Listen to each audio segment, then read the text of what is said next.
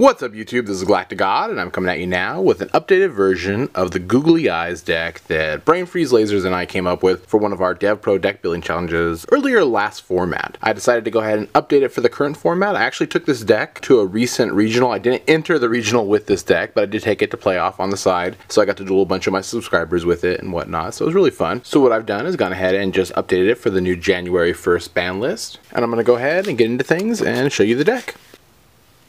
Alright, so we play 3 copies of the Elephant, 3 copies of the Leo, and of course 3 copies of the Monkey. So these are our 3 super robot defenders, or super defense robot. Dang, I can never say that right either. Crazy. They kind of all work together in unison, so to speak. Ultimately, what you're really trying to do is just get at least one of the either level 4 or the level 3 guy out with the level 8. Now both the Leo and the Monkey will allow you to go ahead and special summon out another super defense robot, and in some instances you can go ahead and get all 3 of them out in the same turn. Alright, and that's the super robot defense aspect of the deck. Alright, so for the rest of the monsters we are playing 3 copies of the Machina Gear Frame, 2 copies of Fortress, and then 1 copy of the Cannon. Now we're playing a little bit of a Machina engine here. It kind of helps stall until we're able to get our googly eyes out on the field. So hopefully our opponent is wasting resources trying to deal with Machina Fortress and all the rank 7s that it can make. And then once they've exhausted enough things, we can go ahead and drop our googly eyes and really do some damage. Alright, so that's going to do it for the Machina aspect. For the rest of the cards, we have just our 1 Redox that we can have now. 2 copies of Card D. This is really good because, you know, drawing is definitely an issue in this deck. We want to make sure we get to our combo pieces as fast as we possibly can. Plus it's an Earth machine, so it works really well with not only Redox, but Machina Fortress and the Super Defense Robot cards, especially the Monkey for getting its effect off. From there we're playing 2 copies of Effect Veiler and then just 1 copy of Max C. Alright, that rounds up the monster count. Now for spells, we are playing 2 copies of Trade-In. Now some of you guys might be wondering, I'm only playing 4 level 8 monsters, so why in the world would I possibly play 2 copies of Trade-In? Well, the Super Defense Robot Monkey's effect allows you to continually grab back your Elephant from the graveyard to your hand. So it seems like you always have a pretty constant supply for discard fodder for both Trade-In and for discarding for the Machina Fortress.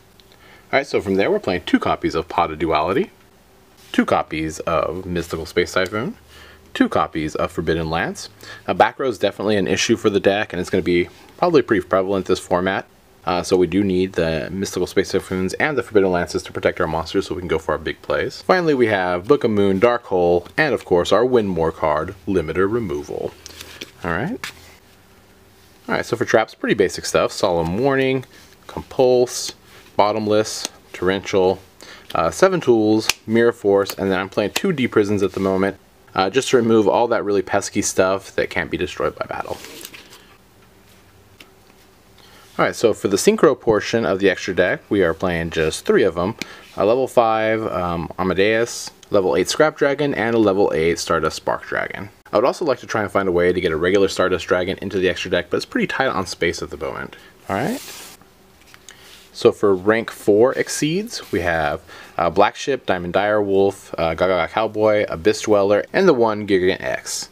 In previous builds, I kind of liked having more than 1 in the deck. Unfortunately, you know, space is really tight, so I've cut it down to 1. Usually I don't think we need to go into it more than once. Abyss Dweller is another really great card, especially this format. A lot of stuff with Boojins and Mermails and stuff are really prevalent out there, and so this card kind of helps you get around stuff like that. Alright, that's going to do it for the rank 4s. So for rank 7s, we are playing Big Eye, Draco Sack, and number 74, Master of Blades. Been thinking about possibly cutting Master of Blades out to kind of throw in some other stuff. I don't know, I still kind of like it. Sometimes it can be really handy. Alright. And then of course for the rank 8s, we got Felgrand, the Heretic Sun Dragon, and then 2 of our Googly-Eyes dragons itself. Definitely their biggest boss monster of the deck, the one I try and go to the most, although Felgrand is pretty nice, and even Heliopolis could be really good at times. But Googly-Eyes is one hell of a tough boss monster to get around. A lot of people don't even know what it really does, and they'll blindly try and dark hole it or something without realizing that it's just going to come right back, or I don't know, lots of really cool things to do with Googly-Eyes Dragon. Probably a card that I definitely shunned on at first and thought it was like really retarded, but I've really kind of fallen in love with the card, and I think it's pretty awesome. And one of the main reasons why I still continue to play this deck. Alright YouTube, and there you have it. This was my Googly-Eyes / Super Defense Robot deck. If you guys would actually like to see this deck in action, Brainfreeze Laser and I have quite a few duels of it up on both of our channels. I'm going to have links to them down in the description bar below. They are of course from last format, but that's pretty much how the deck still works. Maybe if you guys would like to see, we can do some updated DevPro duels of this in the future as well. Anyhow, remember to let me know what you guys think of this deck down in the comments section below. Any helpful hints or ideas on ways to improve it are always most welcome. And I guess that's going to do it for now. This is GalacticGod, out.